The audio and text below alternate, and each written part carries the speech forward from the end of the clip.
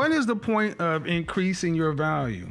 Because increasing your value does two things primarily for guys. You increase your opportunities and you increase your options. So thank you to the Godfather for giving tech a shout out. Yeah, because increasing your opportunities right now, there are people right now, the pandemic is making new millionaires. Because they can't go into the office and because they have a particular skill set that lends to them being able to work in this digital landscape and become more effective at a distance.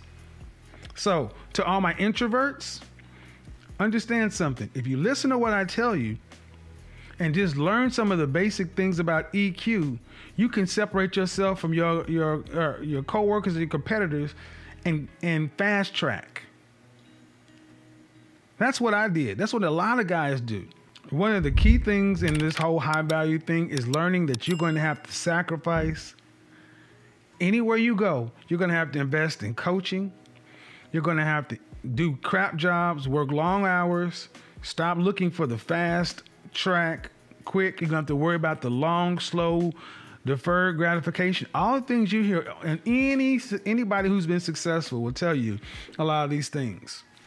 I'm going to pause it real quick because it sounds like he contradicted himself, right? He says if you do X, Y, and Z, then you can fast track. Then the way the clip was edited, he says, stop trying to do the fast track, take your time.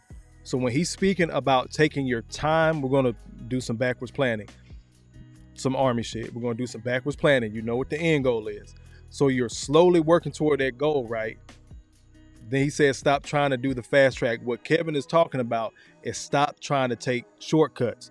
That's why he injected the getting a mentor, paying for coaching, doing different things like that. So you can progress. It's going to be a slow grind. It's going to be ugly. But the fast track, going back to his original comment, is when you're doing that work, you're going to move up quicker. When you're intentionally trying to skip steps, you take a misstep when you're trying to skip steps. Now you got to start all the way back over. So that fast track you were trying to take, you just started back over at zero. But if you do the right thing, eat those, take those shit jobs, eat crap, all that, and you're taking those slow grinds, you're actually on the fast track. Think the tortoise and the hare. The rabbit got so far ahead, he thought he was winning. He like, man, fuck it, I'm going to take a nap. And whether people keep saying, this is my dream. The only thing that comes to a sleeper is a dream. So now he laid down and rested. The tortoise just kept on going. I know this is on a child level, but it holds true in real life application and execution. You're making those steady climbs, learning soft skills, learning how to interact with people, learning personality traits, even for people you don't like working with. But you get the job done. Now you're fast tracking because you're learning so much and you're able to execute. So I wanted to clear that up because I know somebody's going to hear it, be like, he just contradicted himself. No, he did not. You got to think beyond what you're hearing. I need us to start thinking. You don't have to think like Kofa. I just need you to think in general. Think outside the box of what you just hear and be able to apply it. Take the things you've been through and be able to apply it when you're receiving this information. Agree or disagree. Be able to apply your own lived experience. I'm going to let Kev keep on cooking, but I just had to clear that up. And trying to work around or do it for cheap or get over on somebody is the quickest way to make your name mud with people who could really help you. Because I will tell you, these guys talk. And if you think you're going to hustle somebody to like, oh man, nah. So here's the thing. High value. So stay on track. Henrys, high earners, not rich yet. That goes for men and women. And the difference between the Henrys and the previous generations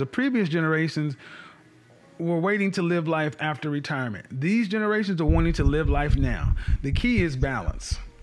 The key is balance, in my opinion. You can still plan for the future and live a good life now. Because today, many people aren't getting married as early and they're not having as many kids. So it's different. But you got to realize the most important thing in high value is understanding time is the most important thing you have. Pause it again. Me and Broken Traditions, me and BT was just sitting here talking about, damn, we didn't realize how quick time was going. We really didn't. I don't know if you guys know, but what does he go by? Jamar. His son, Jamar Cash Out. Go look up Nephew on YouTube. He's a rapper, right? And we looked at his first video, and I was laughing because I know what he looks like now. And I was laughing like, damn, this was his first video. This was a couple years ago. I was like, he looked like a fucking baby. He's still a baby. Him and my daughter are the same age. They're 19. Yep. So 19, whatever. They're babies now. But looking back at his older video, he really looks like a kid, right? And then we started talking about, again, where we were at when BT first moved here, what I was doing when I first moved here. We did not realize how fast time was going to move. The thing that helped BT, the thing that helped me, once again, work ethic. That's the common theme. But that's why I put out the question, where are you in life? It's not just about your financial position. It's not just about your relationship position. It's about your individual position. How do you see yourself? Where do you see your life going from this point on? You can't do anything about the past. That's depression. When people are stuck in the past, that's depression. When you're so worried and concerned about the future, that's anxiety. You have to find a balance, just like KS just said. But the way to balance that is balancing your time. You can't cut these corners, but you can't be dragging your feet either. You can't just keep doing the menial stuff. You're going to have to get some coaching, mentoring. Again, another plug. Manosphere Conclave this weekend. I'm going to be there. Time is the most important thing you have. Money, resources, power, status, influence, network, gravitas. These are some components of increase. These are some components that you want to increase. Now, understand something. I'm an image consultant. And yes, I am a successful guy because I've tried many things and I've failed a lot. But as an image consultant, I deal in reality. Outcomes. I don't deal in theory and what could happen. You notice that a lot on my show. I'm always talking about outcomes. Reality. I don't deal in what could be or what should be. I don't deal in principled arguments. So in my world, things are very black and white, which makes gray, which is what you see me wear a lot of times. Black, white, but most of the time you see me in a gray pinstripe suit. If you watch the Game of Thrones, I'm going to give you some ideas. Tywin Lannister, the House of Lannister, in the real world would have run that show. Pause real quick.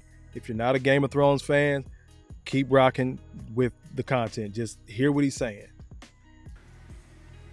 G.R.O.W.T.H made that show to where, or the book to where he died. In the real world, they would have been the Medicis. They would have been the Roosevelts, the Rockefellers. They would have gone on and on and on. So I'm going to go into the alternate universe for the Lannisters. And I'm going to make them black. Because I'm black. I'm going to make them black. And we're going to call them the Lancasters. No, we just call them the Lannisters. And they can still be white. It doesn't matter. But here's the point. Tywin Lannister was never trying to be the king. He was concerned about power. Power and influence. One thing that made Tywin powerful is he never sought the top job. Too many of you guys trying to be high value, you want to be the number one. You want to be a king, especially you black guys. You want to be the one out in front, and I'm sorry, the market gets to decide. The market gets to decide who's out in front, and there's only one lead singer. Think about the five heartbeats. Everybody's fighting over the microphone. No, you want to control. You want to own the studio and the music and the masters. Damn, own the microphone. There's always some new star. Be the hand behind the throne or the ear of power. Tywin Lannister would have gone on and on and on and on in the real world, and that's the OG. That's a truly high-value man. You know how he's a high-value man? Because even as crazy as Joffrey was, King Joffrey, when Tywin Lannister spoke, Joffrey shut his sadistic self up. I'm going to pause it, kind of give an explanation for those that didn't watch Game of Thrones. So Tywin Lannister was a grandfather. He was like a lord. He made sure his kids were in positions of power. One of his kids was a knight. The other one was, he was like he was a player, but he was good with money, highly intelligent.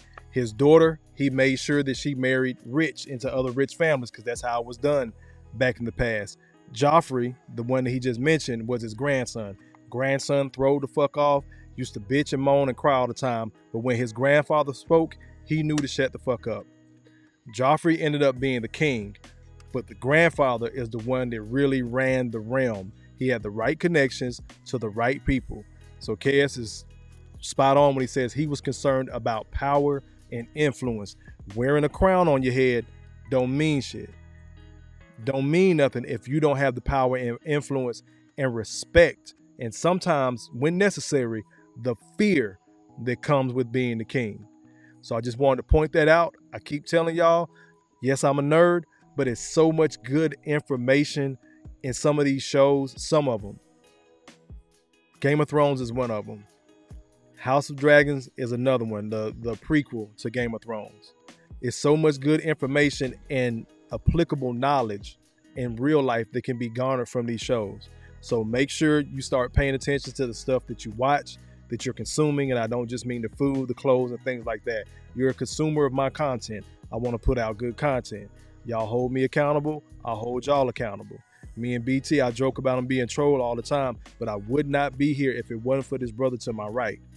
You got to have solid people around you. And that's where you get the ring light tonight. Huh? Yeah. Look, he told me to bring out the ring light. I was like, no, it's not gonna get dark till later on, but it got dark a little bit earlier than I anticipated. Thank you, brother. Mm-hmm. Let's keep on going. Tywin Lannister was so cold that when Joffrey as king, I am the king, and da-da-da-da-da-da, and going off, and he said, I mean, he was roasting Tywin, right? He was capping on him. He was calling him all kind of sissies and fags and this and that and punks and wearing purses and all this other kind of stuff. And what Tywin Lannister said? I think the king is tired.